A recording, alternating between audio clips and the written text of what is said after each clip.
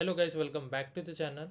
First of all, log in with your credentials, and this lab is quite easy, but we have to pay attention on the queries because many times the query are not properly loaded. So if you face if you just copy any query and run in the first of all search for the BigQuery, open this in BigQuery, and if you just paste any query and you are getting some kind of error, so please make sure of that query will not properly loaded. So that time you have to refresh the page, refresh this lab page.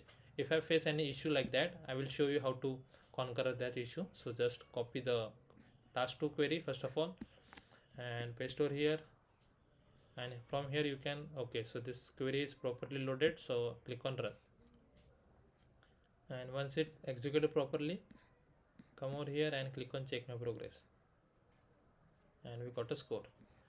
Now copy the query of task 3, paste over here, and this query also properly loaded, and here we can see the number of lines for this query is 47. Okay, so click on run again, come over here and click on check my progress. So it's done. Now task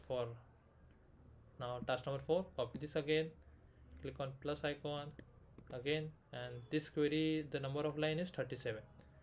Click on run, so it executed properly. So now click on, scroll down a little bit and click on check my progress, and we got a score. Now time for task number 5.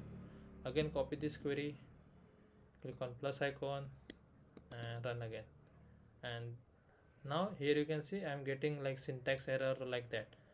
So according to me this query is not properly loaded.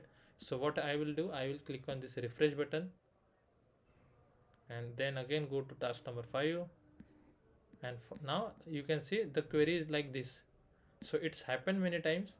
So that's error what I'm talking about. Again refresh the page,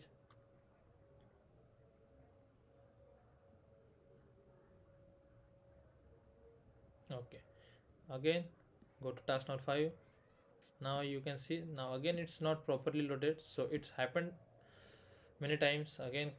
So we have to check. Now I think this is properly loaded, so again copy this query and make the changes and check from here, and you can see for last query the number of line is 58. So again click on run. So that's the way you can find out the query is properly loaded or not. Okay, now the query is properly executed. Now click on check my progress, and we got a score.